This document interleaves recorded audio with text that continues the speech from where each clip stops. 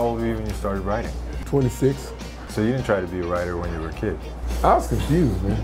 You what? I was come from Compton. I was confused. I didn't know what to do. I was out there real gullible, really like kind of a follower, not much of a leader, not much backbone. You know, chicks were running over me like, you know, practically pimping my ass. And you know, like, and most respectable musicians had a chick taking care of them, you know? Well, wait, what do you call a drummer breaks up with his girlfriend? Homeless. Homeless. But you started playing early though, right? I started playing at 12, you know. How did you get to the blues place from Compton? What happened was I was literally ostracized from all the people that I know, because when I got the record deal, I was playing with all these people, but then I got these producers coming, oh, we can't use those guys on the record, we gotta use these.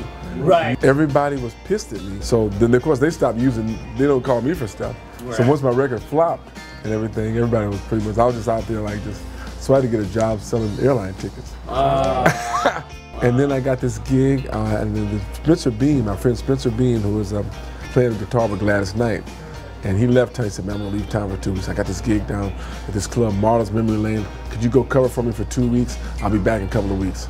He went to Atlanta, never came back. So it became your gig? It became my gig, and it was a whodunit band. And the guitar player, the other guitar player was Charles Dennis, we call it Charlie Tuna, who is now B.B. King's guitar player. And that guy schooled me. He could play the guitar and just make women's panties just fall off. Wow. I mean, every night, he just, it was like crazy. I'm like, how'd you do that, man? I don't know. I just hit the note and he's, you know, he would go like, and just the way, he just, ah!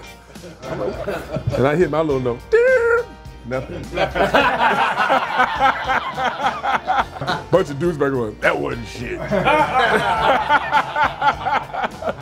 So one day I took a B.B. King record and I took the solo apart. And I sat down and I said, what the hell is he doing?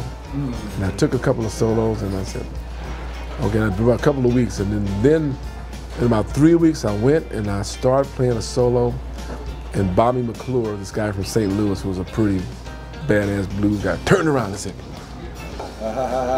and we're on to something. Oh, okay. Panties off, panties off. Leave this on the bottom line. You know. The panty test. But every opportunity that was available for me to be a success was afforded to me. I'd met everybody. I'd played on the right sessions. I had every opportunity, and it came out with nothing. So I had to go, okay. You can't scream, you know, if you never got an opportunity. Right. You get committed and you get in line. What's the most magical thing about being your own person or musician or artist? You invent yourself. Yeah. It's a spiritual journey you have to go on to figure out who you are. And panties on, panties off. And we always come back to that.